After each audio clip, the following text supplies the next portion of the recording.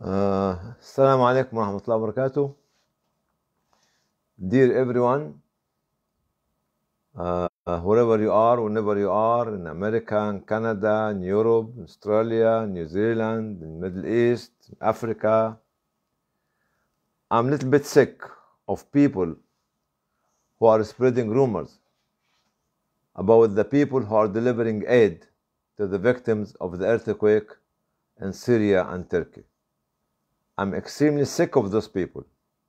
I am here in Istanbul, arrived today, and I have heard a lot of horror stories about relief workers who lost their lives, relief workers who lost their family members, relief workers who are, for the last 3-4 days, sleeping in their car outside their houses because there are no houses anymore. Relief workers, male and female, who cannot go back to their houses again. Those relief workers, whether they are inside Syria or in Turkey, in different parts of Turkey, are doing what we failed to do.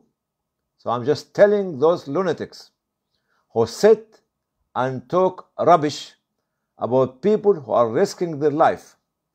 People who are risking their life, affected Syria, affected Iraq and other places, and they sit and put doubt in the operation and in the risk that those people taking to save others. Instead of doubting the credibility of the organization and the credibility of the individuals who are doing that, go back to your own government if you have the guts. Go back to your own leaders if you have the guts. Go back to your own ministers and presidents and kings and queens and tell them, help. Tell them, help. Tell them, help.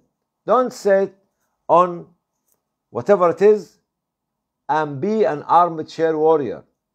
Be a judge. Judge in what?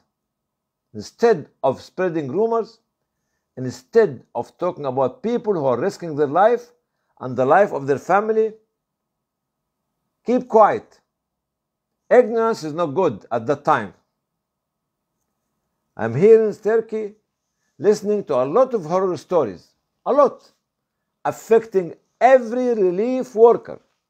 People traveling from Istanbul